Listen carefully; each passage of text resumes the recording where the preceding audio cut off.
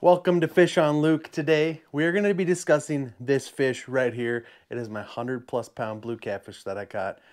Hopefully you guys enjoy this story. I've never really told it in a video, but if you do enjoy it and you do enjoy my videos and want to watch more fishing videos in the future, please hit subscribe. It would mean the world to me that this is my new channel, so any support is greatly appreciated. I figure I should probably preface this video and give you some information before I start telling the story to give you a full understanding of what's actually happening when this big fish came into the boat. I grew up in north central Minnesota, really no catfish. So when I moved to Grand Forks to go to college, I started getting into catfishing on the Red River for channel cats. Ended up moving to the cities, to make a long story short. Started getting into flatheads, started the YouTube channel with Jacob, Peter, and Blake. And we started targeting different species, alligator gar and blue catfish. So that's how the whole catfishing thing started for me. I love flathead fishing, but I really, really wanted to get into the blue cats. So my first ever blue cat trip was on Milford Lake in Kansas.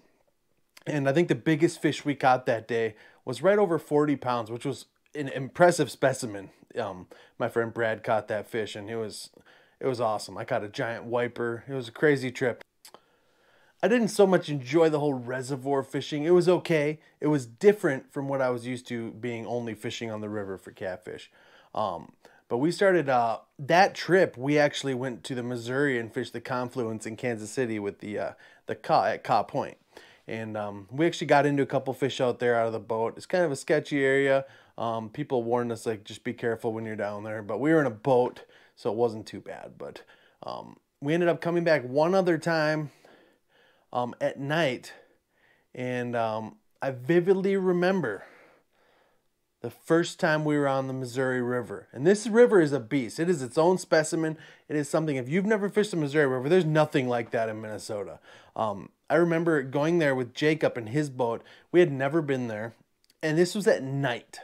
We had never been to this stretch of the Missouri River. We never really went out. And I remember vividly, we got all the camping stuff in the boat. It's like 1:30 in the morning, and we get there. And we're driving. I'm looking at my GPS on the phone, and I'm like, we're going down river right now. He's like, dude, I'm going up river. And I was like, it feels like we are. We were going backwards in the current. It was so strong. That Missouri River is crazy. And we had a full boat with a 35 horse, two guys, and it was completely packed to the brim with camping stuff. So that was our experience, the first time ever fished the Missouri River. Complete failure of a fishing trip, but we learned a ton. We actually were given the opportunity to fish with two of our friends that trip, and that's when we actually started catching fish. They taught us the ropes, the channel swings, the wing dikes, the flats, the holes, everything we needed to know, and what bait to use. They taught us that trip. Thankfully, we probably wouldn't have caught a fish without those guys, so much thanks to them. So the day came, or the weekend came, of my big fish. We called ahead to the bait shop in St. Joe, Missouri. And we're like, hey, we're not going to be coming in till really late. We need some skipjack, and we definitely need bait, because we didn't have any coming from Minnesota. We needed the good bait. It was a skipjack time of year, and we needed skipjack. So we ended up getting to the bait shop. I think it was like 11:30, 12 at night, midnight. It was crazy. And he waited for us. We got bait. I think we spent $200 or $300 on skipjack. We did not know what we needed. We just know we had a lot of camping stuff. And in case we needed a lot of bait, we had to get a lot of bait. In the end, we didn't end up using hardly any of it. But it got us the big fish, so without them, we would not have caught that fish. So we got to the boat ramp at like 1:30 in the morning, I believe. It was really, really late. And I remember the current again. I'm like, this river's crazy. Let's just get to the spot. We went to the same spot. Let's get to our spot. Let's set up camp. We know it's safe there. So we pulled in, unloaded all of our stuff in the middle of the night, put the lantern on, put the filming lights up. So we had everything that we needed to set up camp in the middle of the night on a sandbar behind a wing dike on the Missouri River. It was awesome. It's so fun to do that. So we pulled up, got everything out, got our tent set up, and put out some rods for a while. I think we might have put some out. We didn't. I don't think we caught any fish that night, but I think we had a pretty good one on, right on the sandbar. The current was dead right out in front, but 20 feet out from where our camp was set up, there was a really good current seam off the tip of this wing dike. So it's kind of the perfect little spot if you wanted. If it's a small group, it's for like 1 or 2 tents is about all you can fit there. But we got a really good night's sleep. And we woke up in the morning. Jacob was making breakfast, and he had rods out. And he caught like a 20-pound fish right offshore in the morning. Thought it was going to be an amazing day. And it ended up being an amazing day, but it took us a long time to get to that point. Our friends that were showing us the ropes of the river told us a bunch of tips on what to do for next time. So we kind of had an idea and put everything they told us and found our own spots similar to what they said for us to find fish. And we were trying and trying and trying. I remember, I think I called John Jameson maybe even to get some tips on how to fish these holes off the wing dikes. We didn't really know what was actually happening at that point, but we were learning as we were going. And you got to remember, I had only blue catfished like 4 or 5 times before this day. We had a really, really rough day. Looking on the phone, I see rain coming. I'm like, crap. I could see the clouds, so I checked the radar. There's rain coming. So finished fishing this wing dike, and we're like, let's go find some shelter. So we pulled up to this little tiny sandbar and had this big tree hanging over the whole little point on the sandbar. So we just rammed my boat. We're in my boat at this time. We rammed the boat up on the shore and got out with our lawn chairs, because I don't have seats in my boat. It's just lawn chair seats. Put them out on the sandbar under the tree and just let the rain pour down. We weren't getting wet, so we were happy. I think the storm went for about 20 or 30 minutes, and it ended, and that's where the story starts to get crazy. So the storm ends, and we only ended up going about a quarter mile from where we were sitting, hiding from the rain. We felt good. We were dry. We're like, let's go fish this swing. And we did. We pitched out the rods. I think we might have had 4 rods out total. 2 for each of us, I believe. I'm not 100% sure. But when you see this clip in the video, Jacob is fighting the fish. He got bit. His rod went down, and he's reeling in this really nice blue cat. I figured it was a really good one. I don't know. We had never really got into him super heavy on the Missouri. And as he's describing this channel swing and the way the current moves from this side to this side, my rod fully folds over the back of the boat. That drag had everything it had in it, and it could not hold that fish. And the moment was just epic. Multiple lines. I kind of want to give everybody an idea of what we're fishing here when we're fishing for these blue cats. We're on what's called a channel swing, and I know we have these in Minnesota, but a channel swing is where the current comes from one side of the river to the next, and right when it comes to this back side of the, oh, we got a double. We got a double. That's a bigger one. Oh my God. Oh my gosh, Jacob. We got a double. That's big. That's really big. All right. That's a really big one, Jacob. Yep. All right. So I grabbed the rod. I think the camera at this point is sitting on the, I think it's sitting on the center console of my boat. And I grabbed the rod, and I cannot stop this fish. I got the drag cinched. I think I'm running 80-pound braided Power Pro with 80-pound fluorocarbon or a mono leader. Pretty much just for the rocks. When you're fishing that structure, it's good to have a fluoro leader instead of braid, because you get one nick and a braid and it's over. So we could not stop this fish. Jacob ended up getting his fish in. I netted his fish, a little filming secret that nobody really knows.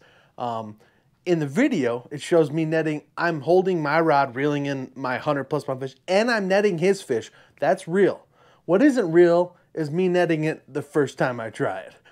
He made me look like a netting pro, but I always tell people that say, dude, I can't believe you netted his fish, reeling in that fish. Well, it took me a few tries. You just didn't see them. So props to Jacob and making me look like the net man. But nonetheless, it did happen. Oh, can you net that one-handed? Here we go. Once it's in, I'll get it. Okay. That's like that's one, folks. 25, 30 pounds. Mine's way out in the current and it's heavy. Do we need to go after it? He gets his fish in, shows it to the camera. This fish is still pulling drag. There's nothing I can do. So what we had to do, which isn't in the video, you'll see us floating. And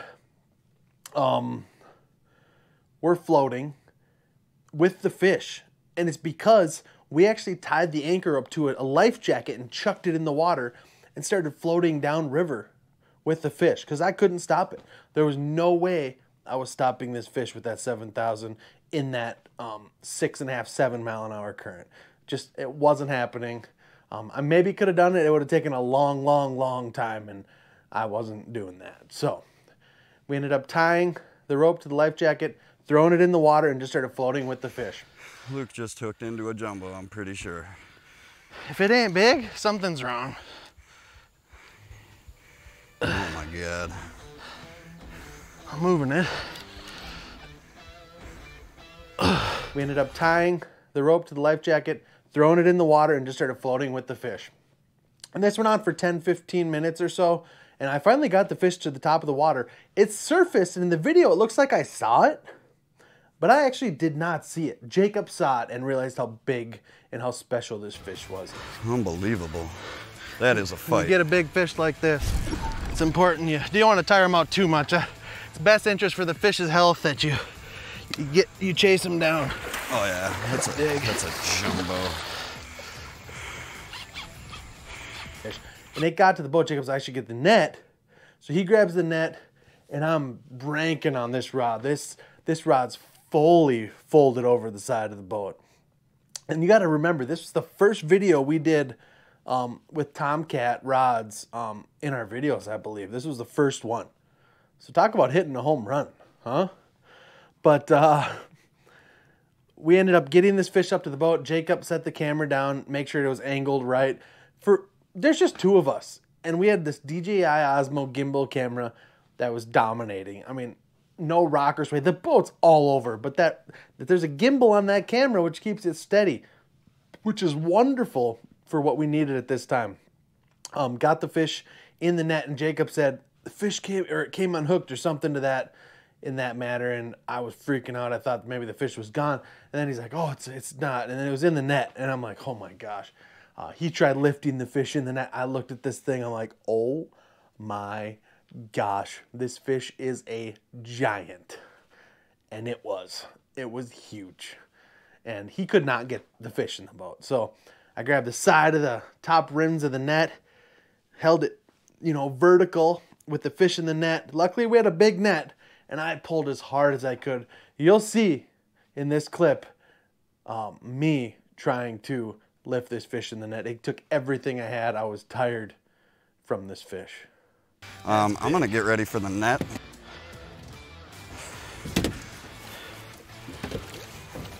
Oh my God, Luke. Oh, it's huge. God. It's 100-pounder maybe. I don't know if that can... Oh, the hook just came out. Did it? No, I don't know. Oh.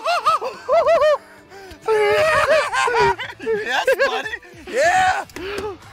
We got to get it in. Get it in. I was kind of down in the dumps, and this... I've never seen a catfish this big, that's for sure. This is the biggest thing I've ever seen. I'm going to start the motor. I just want to get out in the current here. Yeah, you can try. Make sure you're grabbing the net. I got it.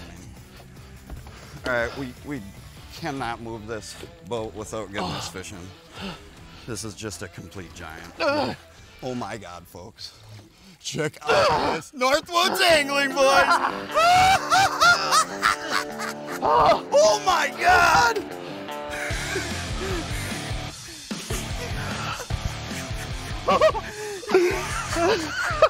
Yes, yes. Woo! Heartbeat? Oh, it's just racing. Yeah. So it took everything I had. I lifted the fish in the boat, and when it hit the floor of the boat, I could not believe how big this fish was. And I knew it was big. I knew it was huge. I wasn't sure how huge.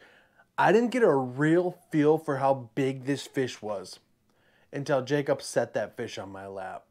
I knew it was giant, but I did not know how special of a fish this was.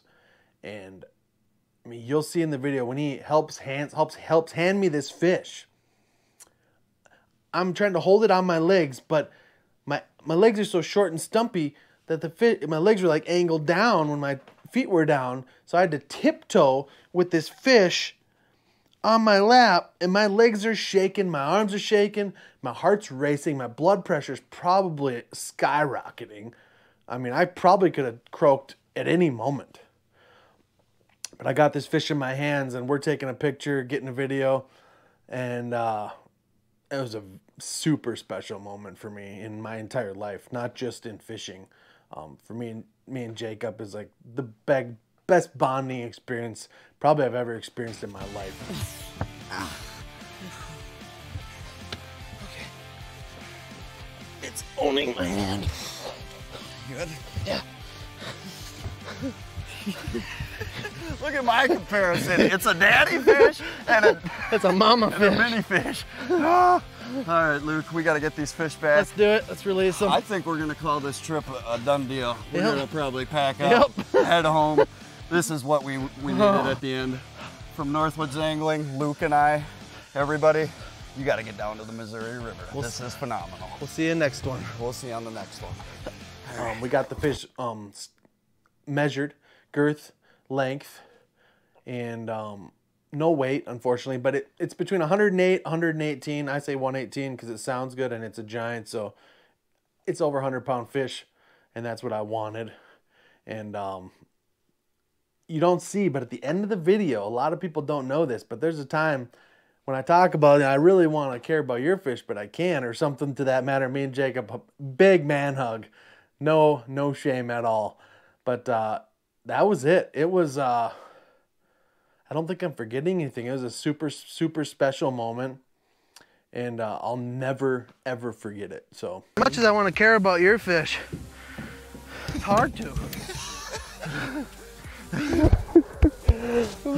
All right, let's get a double. I'll get mine back in the water and then we'll deal with him. And I did get a replica of it. Here's a little B-roll of that replica done by my friend Eric Frank, one of the best in the business in the entire country. So much thanks to him for doing his first ever catfish replica.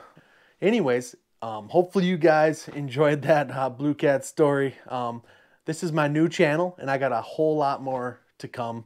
So please, if you did enjoy this story and you want to watch more fishing videos, I got a new jet boat. I got some big plans coming this spring and this winter. So if you want to watch those, please subscribe. I'm on Instagram at FishOnLuke. TikTok, FishOnLuke. You can find me at FishOnLuke at anywhere. These skeleton flathead hats will be coming available soon. Some skeleton zombie flathead stickers as well. So something to look forward to. Thank you guys so much for tuning in to Storytime with Luke. And I appreciate it. And we will see you guys out in the water or in the next video comments. Thank you guys so much.